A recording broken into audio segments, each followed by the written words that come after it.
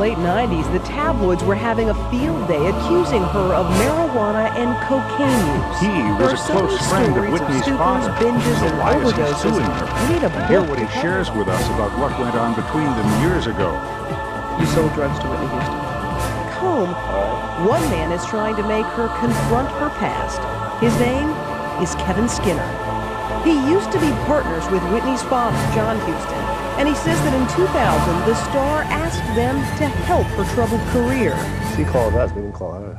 And what'd you say? Help. If I should stay, I would only be in your way, so I'll go